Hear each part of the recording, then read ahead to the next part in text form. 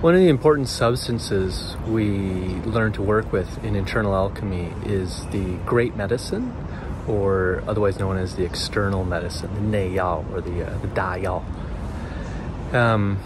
And the dayao, the great medicine, comes in different aspects. It's all kind of the same thing, but there's different aspects we can access. And today I thought I would share a method, a technique for harvesting the external medicine and bringing it into our system for internal alchemy practice.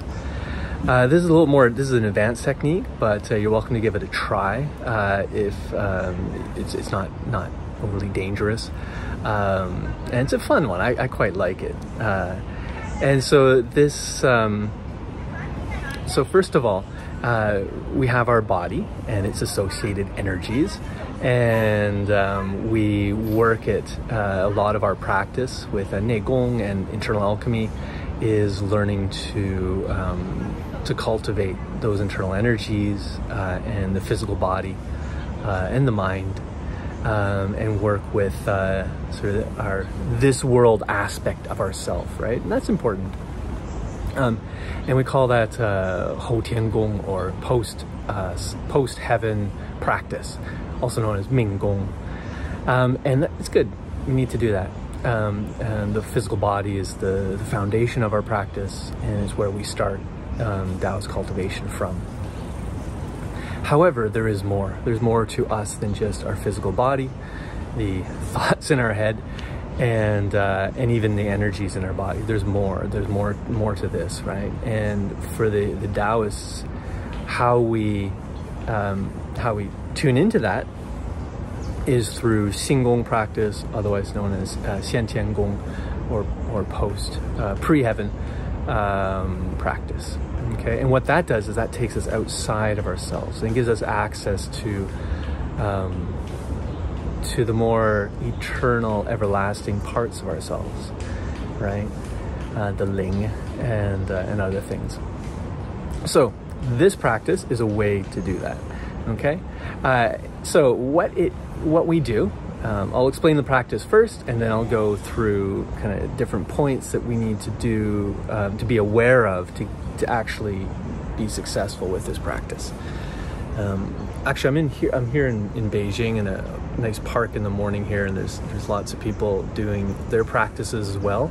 Looks like a lot of good quality Ming Gong going on. There's some Tai Chi, and there's a Xingyi guy behind me somewhere, and there's some standing people. It's lots of fun. I love China. So the practice we're going to talk about today is working with external images and bringing external images of our environment into our body, right? Okay, so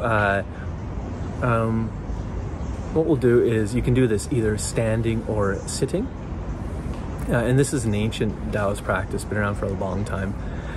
You can do it standing or sitting, and you'll need to close your eyes and regulate mind and body to become still, right? So sin shen da ding, the mind and body become stabilized, right? And very still. Before we do that, you'll need to find something to look at, right? So this practice involves looking at something outside of yourself, maybe a beautiful scene in nature, like a mountain, the ocean, whatever it is. You want something that has inherent pre-celestial original chi, right? So pre-celestial original chi is what we're looking to work with and integrate into our system, right? And pre-celestial original chi, or pre-heaven original chi, is, in this context, is the chi of the natural cosmic world. So there's a sphere, the outer sphere, right? So it can be either, the stars and the constellations, the sun and the moon, they call the external sanbao, the external three treasures, the sun, the moon, and the stars. Or we can just work with mountains and forests and that sort of thing. Okay, so this is generally best done. It's tough to do in the city. You need to get out of the city Find a beautiful scene. Find a place where no one can see you as well. It's best not to practice this stuff when people can see you, especially when you're working with stuff outside of the body, because it empties the body, and it's just best not to be seen.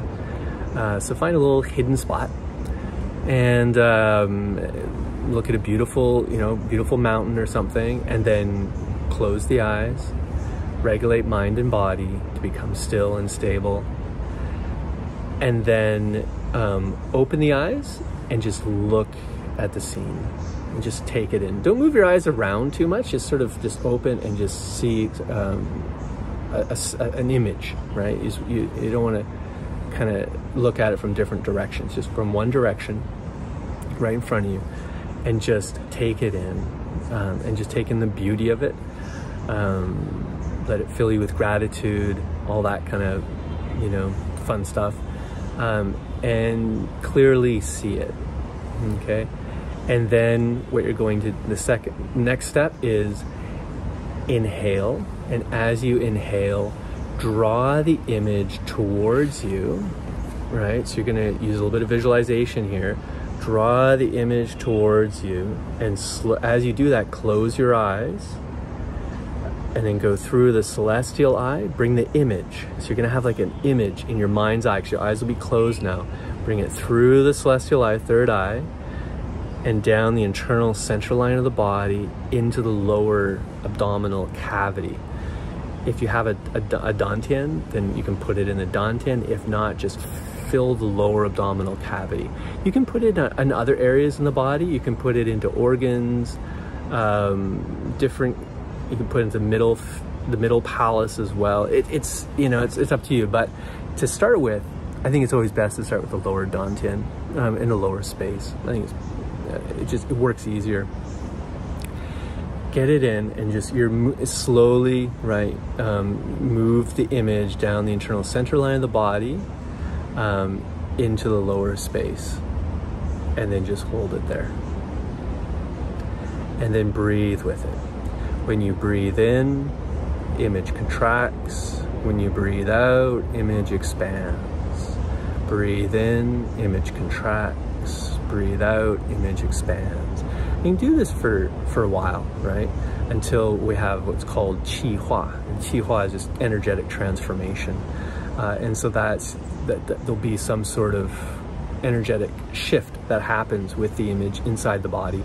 It might heat up, might see some brightness, might be some movement, whatever that is. Just pay attention to it and just hold it. Hold it inside the lower cavity. No random thoughts, right? Can't be any random thoughts. And just hold it there for a whole session, right? You can do an hour, 2 hours, 3 hours, whatever. And then when you're finished, you then take the image, and this is important, and return it. So you return it up the internal central line of the body and out the celestial eye, back to the image, open the eyes, and kind of compare. And then thank whatever the image was. Say, hey, thanks for letting me use you in my practice. That's important. And then notice how you feel. There'll be a difference, right? You'll feel different. It can be quite subtle at first, as with a lot of pre-heaven practice. When you first get into it, it's subtle stuff, but it really can open up. And it might sound a little strange at first, like that's kind of weird. It's just like visualization, right? But no, we're working with energy, because the image isn't what's important, right? It's the chi you're bringing along for the ride. It's the chi that you're bringing, right? And so just like working with chi inside the body, you're working with chi outside the body. And so for some of you who've done this for a while, you'll know there's a process that happens in terms of tuning into your chi and learning to work with chi, with energy inside the body, right? And there's a process of getting in touch with it. I'm just gonna move my hand here. Yeah, I don't have my nice studio right now because I'm traveling, right? So this is what you get. You get handheld iPhone videos for YouTube. So it's just like when you start with working with chi inside the body, right? There's a process. It takes time to tune into it and get a sense of what it is and how to activate it, how to mobilize it, how to work with it. And then after some time, it's very real. It's very, the sensations will get stronger and stronger, and you can't ignore it, right? And this is the same with working with external practices like this image practice. There is a real sense of when you're going to the image and you're bringing it back, you bring the chi with the image. And so what does that feel like? Well, it's just like working with chi inside the body. There's generally a coordination of neidan. So neidan is the most important thing, your awareness. Coordinated with breath. That's optional, but usually good for beginners. And some sort of body movement, right? For me, it's usually those three things that we coordinate together, right? So there's an inhale when you bring just like if you're doing the microcosmic orbit, right? You're inhaling, you're bringing the chi up the spine, right? You have to focus your awareness, your breath, and some very subtle body movements, right, of the spine to kind of keep it coming up until it comes up the whole spine and around. Same with this, right? So you're breathing in, you're bringing that image towards you, coordinated with your awareness. Your awareness has to be activated. You have to have a sense of what your neidan is. And also physical movements. You're using your royan, your physical eyes. Your physical eyes need to move. So first you look in the distance, and then as you bring it closer to the celestial eye, the eyes will become slightly crossed and looking upwards. So you're guiding the image with your physical eyes, and that leads to the third eye, the celestial eye, and they work together. If you're interested in that sort of stuff, which is kind of the basics for this practice, then I have an online program, online course number 5, Celestial Eye, goes through all of that stuff. Anyways, and so working with chi outside it's just the same. There's chi all around us, right? And we can learn to access it and work with it and feel it and tune into it. And it's important we do as practitioners, especially for internal alchemy. It's a big part of the practice. So that's why I'm sharing this one publicly on YouTube. So that's one thing you need to work with. And then when we bring it inside the body, there's also an option with this one to stop right in front of the eyes and just look at the image with the eyes closed, right? So you can like shrink down the image into, I don't know, it looks like a quarter or a whatever, some sort of coin